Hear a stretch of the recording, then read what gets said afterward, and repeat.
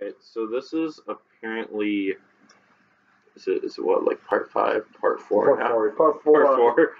Okay, part four. And this is OJ's choice. This is not an anime, but you know, anything can be an anime if you try hard enough. This is a little thing called Vet TV.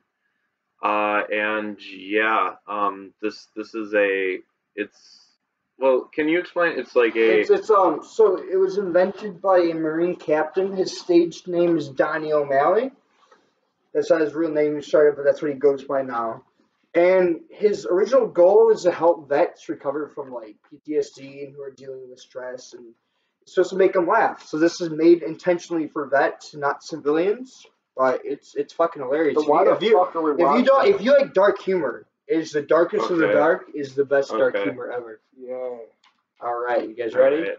We're ready. We're ready, I guess. All right. I'm scared, man. Fucking show. Let's watch I'm this gonna shit. pause this. I've seen this before. Have you seen this? I have not. I'm just All right. Just from the audio coming through, I'd just like to say, this may be a little offensive to some people. So trigger warning. Yeah, trigger warning, guys. But you know, it's it's all in comedy, and we do not affiliate with this channel here. But we're gonna watch it. All right, play it. 60 mics. 60 mics. For the last 99 years, women have been serving in the United States Marine Corps in jobs ranging from administration to pilots to combat engineers on the front line. Okay. These women have been an integral part of the fighting force. And it all starts here, at Marine Corps Recruit Depot, Paris Island. This is where female Marines are made. This is where they're tested and where 20% of these women will drop out due to mental and physical exhaustion. It's a rigorous and life-changing 13 weeks that is run completely by the drill instructors. Female drill instructors are mentally and physically tough women in the Marine Corps. Their training to become drill instructors is more demanding than any other school for women. They're trained to embody every aspect of being a Marine, from drilling to killing, and they do it better than anyone. Okay. But recently, this isn't so bad so far. The standards for women have been dropping. Attrition rates are lower, and physical requirements are less demanding. The command at Paris Island has come under fire for allowing too many less than Is Paris Island actually the real place? Yeah, okay. For women, yeah. I believe so, yeah. And a new look So at yes. the way recruits are trained. As part of the new changes intended to... The men go, I think there are men here, but I think most of them go to, it depends where you live. What the fuck are we looking at? I think it's a man. So it's wearing a wig. No, it's a transgender. Yeah, this is where this one gets a little Oh my, that's messed. Alright, that's kind of messed up. How long is this, OJ? It's not too long. It gets really bad. Not but the McDonald's we're going to, the inside closes in 3 minutes. So we're going to go to the drive-thru. Or it's just safe. Her third deployment was to Southeast Asia. By the time Brunswick was home from her third deployment, the Department of Defense was considering allowing transgenders to serve. Funny thing, that is actually Donnie O'Malley. Staff Sergeant Brunswick. I do not know who that is. That's the guy who started it? No, that's the guy who created it. I had a chance to sit down with Staff Sergeant Brunswick at her home, just outside of Paris Island. So you've been a machine gunner in an all-male infantry battalion. You've deployed 4 times. You've gone to combat and been awarded for valor. See, they make it just look so bad. Like no actual trans person looks. Yeah, and when they put that, like, yeah. If they want, but I mean, you can't judge. Yeah, I know it's comedy, but they are pushing it a bit. It's a bit pushing it. I believe she tried to hire a transgender person to play a role, but he couldn't find anyone. You won't find one. He decided to do it himself because he didn't want to put it on anybody else in his crew. So he thinks he wants to do it right. Like finding someone would be the equivalent, like no African American wanted to be in what was it called? The one where like all the white people black faced Birth of a Nation. Like Good point. I decided I was going to go for it. I'm sick of lying to myself, sick of lying to everyone else. Plus, the wars were over. My friends had all moved to new units, and change was coming, whether I liked it or not. So, I figured if I was going to make a change, I would just go all the way. Fascinating. You must have had some truly inspiring people in your life to have made such a brave decision. Also, Steak and Shake Who were closes your at 12. greatest inspirations growing up? Just keep it on. Well, I've always admired strong women. Yeah, they changed it. I love how like on camera it's like Steak and Shake. We're hungry boys. We're hungry. Real What do you want? isopod hours. Who's up? Margaret Thatcher, Lyndon Johnson, China. You're being disrespectful. What They the kind of are, yeah. China. So how did you become a drill instructor?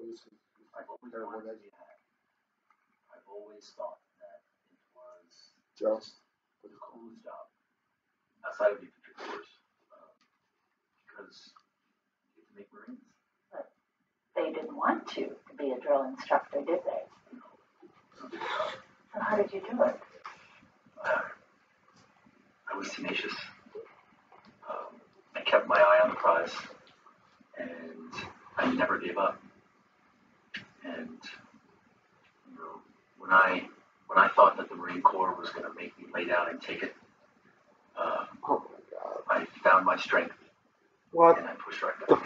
fuck? This is really bad. Eventually, of course.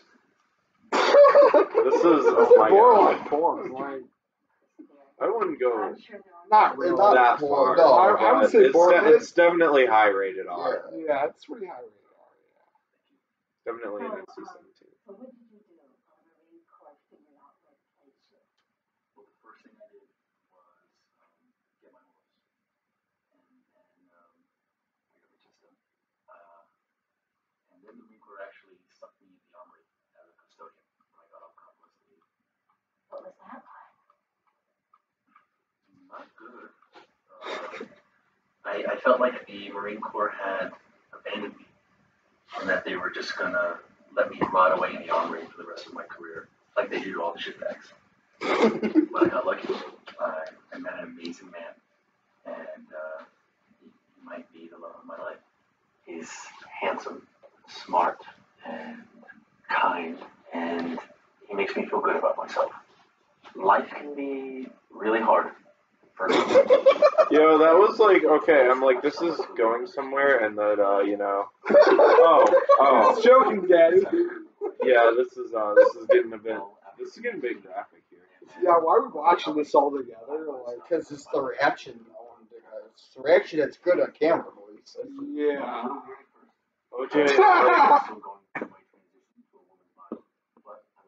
OJ, like, I feel like one day you're gonna be like, hey guys, like. Don't get me wrong. School is challenging. He's like, It's hard to explain why this thing is going on. Did you ever feel like you had an unfair advantage? It's pretty offensive. Not gonna lie. Well, I wouldn't say unfair, because I like to think I work harder than everyone else. But I think my experience in the infantry made me better able to mentor my peers. Okay, I'm gonna be honest, like straight up, this is like offensive to women.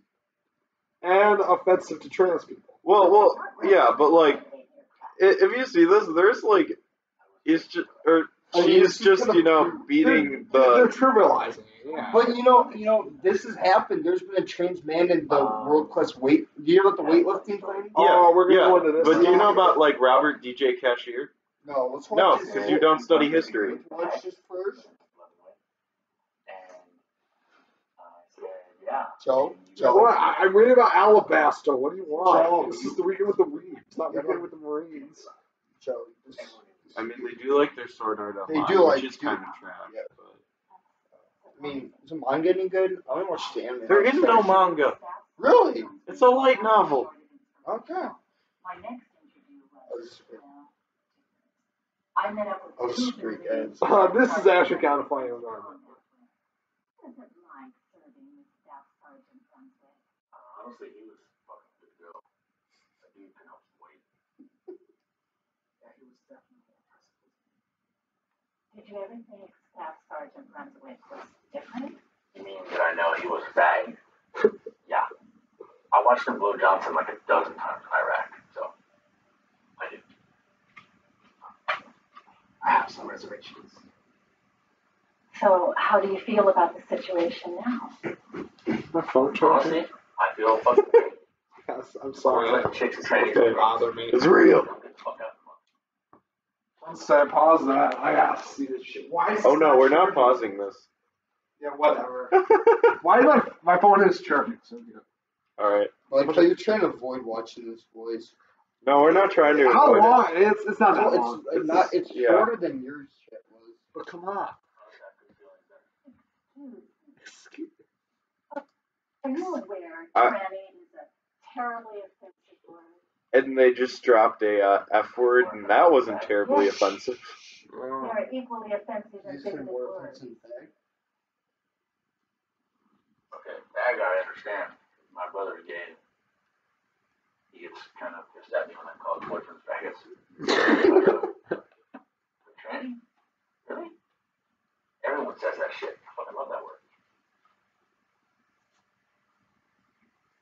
Pretty sure it's kind of offensive. Yeah, it is. It is offensive. Thank you. It is offensive. Both of them are offensive. I'm not comfortable. Like my job as an infantry squad leader is to train them for war. And honestly, that's all I'm focused on. Okay, motivator. I'm gonna fuck around. Brunswick was solid. Okay. I knew he was a cocksucker the entire time. As a matter of fact, half the platoon. He's cringing at this. I mean, it It's is a little bad. It is a little It is a bad. little funny. It's really funny. But I mean, bad. majority. I'm debating even uploading this. I don't know. That's probably gonna go It's well. Here's the thing. Like, I'm a fan of a lot of their stuff they put out, but This is the one you're not. this one just. It's uncomfortable because there's like so much wrong with it. Oh man. Wait. And in general, spoke very highly of her. But not everyone had great things to say about Staff Sergeant Brunswick. So your daughter was one of the recruits that Staff Sergeant Brunswick trained last cycle. Right, that's my favorite. So what are your thoughts on Staff Sergeant Brunswick? Hurry the fuck up! Goddamn fucking man with tits, that's what that is. You think Jesus Christ, our Lord and Savior, would want a grown-ass man looking at my little girl in the shower? That's my baby girl. Daryl, Staff Sergeant Brunswick is a woman and has always been a woman. Really? So are you telling me that thing with a big, swinging, juicy cock is a woman? Is that what you're saying? Get out! Everybody get the fuck out! Jesus fucking Christ! Well, she hasn't had her surgery yet, Daryl. So yes, but that doesn't. You don't get to this. No, nobody stares at my baby girl in the shower except for me. Not some grown-ass man. Oh, with big lust. That's yeah. Okay. Okay. Welcome to Alabama. For all of the people who aren't fond of Staff Sergeant Brunswick, there are just as many people who think she's a hero. I sat down with the commanding officer of female recruit training at MCRD Paris Island for another perspective. You're the first commander to have a transgender drill instructor. I am. So what's it been like? Deborah, I'm focused on the mission. And Staff Sergeant Brunswick accomplishes the mission better than any of the other drill instructors here. So it's been outstanding. How so? She's a hard ass. She works these little bitches into either submission or strength. That's exactly what the Marine Corps needs. The Corps is getting soft, Deborah. Even men are little bitches these days. So when I get the chance to inflict some old school pain on these disgusting little twats, I embrace the opportunity to make my Corps strong. Interesting. What is it about Staff Sergeant Brunswick that makes her a better drill instructor? Well, Deborah, As an officer, I probably shouldn't say this. However, there's really no way around the cold hard truth here. Staff Sergeant Brunswick crushes these bitches into submission because she's got a big fucking dick swinging between her legs. That's why she's a better drill instructor. Wow. I'm a bit surprised. You shouldn't be, Deborah. That's so fucking uncomfortable. I know. That's how I do it. Like the uncomfortable is I laugh. So like it's funny, but it's very uncomfortable. Very, very. This makes Jojos look like. It's more bizarre than Joe. It's more fucked up. More bizarre than JoJo's Bizarre Adventures. Oh yeah. It's just. Yeah. And you're just gonna make fun of the jack away.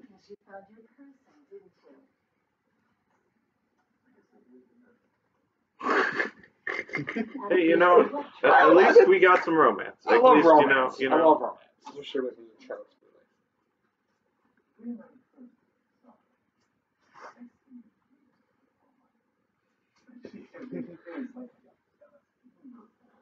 Let me tell you this, guys. This came out before Black Panther. So I think you get that idea. Wait, what? No, I was just thinking. I love African accents. That's all I'm thinking. Yeah.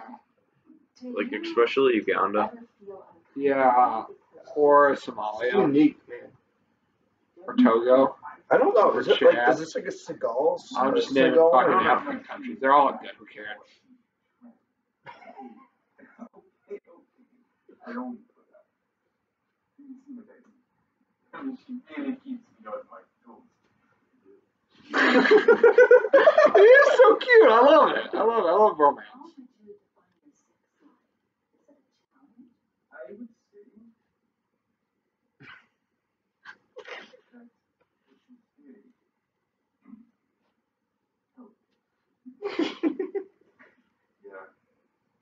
But I'm assuming now. I'm gonna speak for this man right here. Okay. Okay, go on. I feel like you know what? Never mind. Fuck.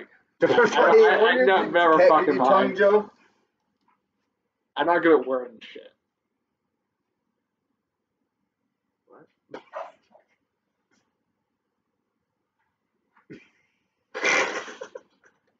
This whole thing is just It's like fucked up. it's made by a bunch of vets. So what the fuck do you I mean, it's expect? not. What do for, you it's not. expect? It's not for civilians, guys. That's why you're.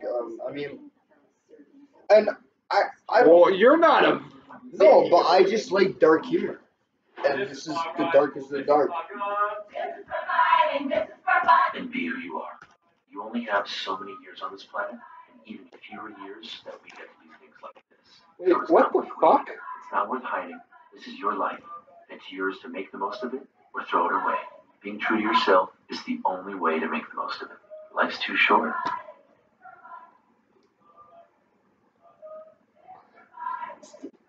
This looks like a dark turn really fast. Okay. I think we need to We need discuss because I don't know how much of that actually came through, but that was yeah, like every time I see that, that's it's a ride of some kind. yeah. Um. I'm gonna move over a bit because we're like oddly close. Yeah. No. Tonight on 60 Mics. Okay. You don't have to play it again. Don't play it again. OJ, stop it. Pause it. Yeah. No. Okay.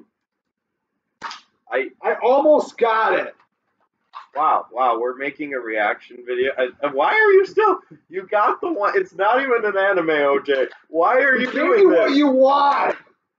We gave you what you want, and still you We shoot. Churchill appeasement you.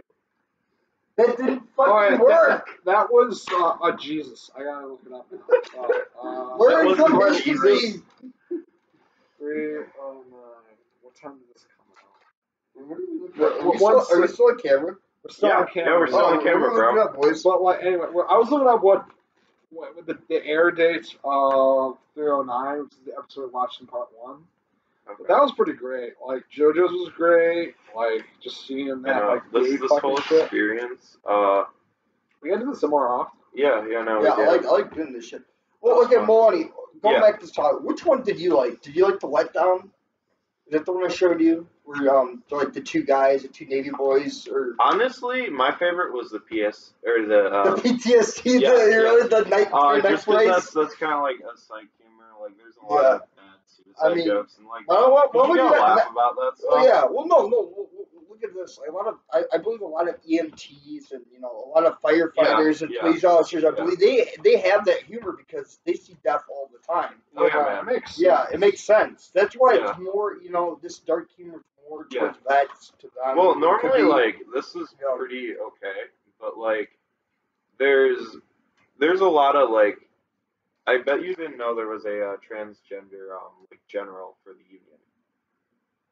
Really? Yeah, Robert DJ Cashier. Yeah. So like there's stuff like that that like just kind of gets lost in history. So we also had a gay president. We had what's his name, James Buchanan. Like, was he gay? The letters like But was he proven gay? He wasn't openly gay. All right. But like, if you read the letters by him, can you prove that he's gay? I mean, I can look up someone later. So we can't prove that he's gay. No, you can insinuate. No, Joe can insinuate that he's gay. OJ, like, if you read the letters, it's pretty. Well, I don't have the letters. Well, I can look if my fucking internet will work. I'm trying to look up episode 309, but it's not working. I can like, if you read the letters, you'll see like this guy. He's basically gay. And we'll look it up after we're. Because it's like it's we'll talk about that for broadcast. Yeah, podcast. Broadcast. So this is the ending story and all. I remember once I was really hungry and I went to Dick's house and ate brats. It was so delicious. You need to try my brats. They're good. They're better. I've had his and they're not good. They're not good, but I never had brats before. Dude, I'm gonna go check Gatling on you. All right, I think that's all we got. This got really. So to sum it all up, we watched One Piece, which was downright awesome. I gave Joe a really interesting taste into Jojos, and then OJ blew it away with a really interesting video that I don't know what to think. It's kind of pretty offensive in some ways, but I give it is 6 out of 10. So 6 out of 10. Okay. I'm shooting a little lower, but I'm a fan of a lot of their stuff. This one's just kind of like I'm like, what the hell is going on here? So Peace. See y'all later. Peace.